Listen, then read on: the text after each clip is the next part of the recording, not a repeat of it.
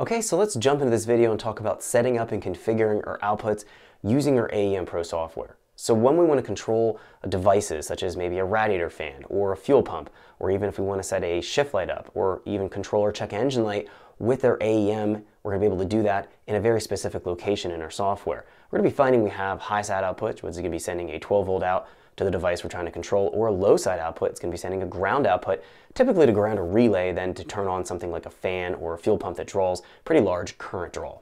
Now we're also going to find that we can turn on or off our fuel injectors or coils. They're going to have that functionality, so if we want to crank our engine over and we don't want our fuel injector spraying fuel into our engine, we're able to simply shut them off, and then we're able to go in and crank our engine over. We don't have to worry about flooding the engine. Or if we're trying to test maybe an individual spark on one cylinder, we're able to shut off all the other coils, and we can go ahead and test that spark output on a particular cylinder. So we have a ton of flexibility, a ton of different options with setting up our outputs. I'm going to be walking you through all the different scenarios and different details you need to know. So without further wait, let's jump into this video so we can check this out.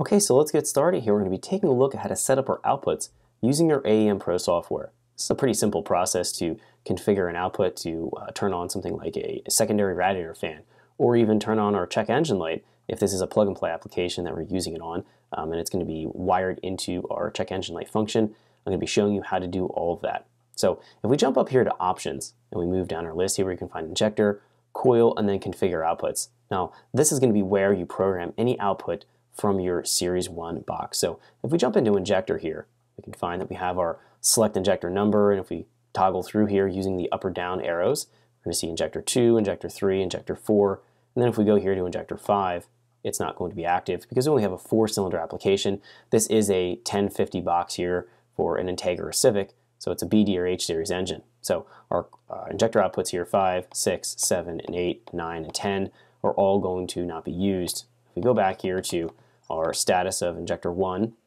we can find it's in the active state.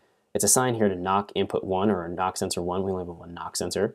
Our oxygen feedback here is also selected. That's going to be telling the EMS when we're using the oxygen sensor feedback tables that we want to apply it to our injector 1 here. So we also can see it's set as a primary injector.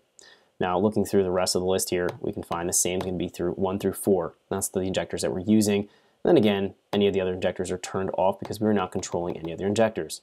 Now if we want to turn off an injector, it's as easy as going here to active and just clicking it off. And we can go toggle all of them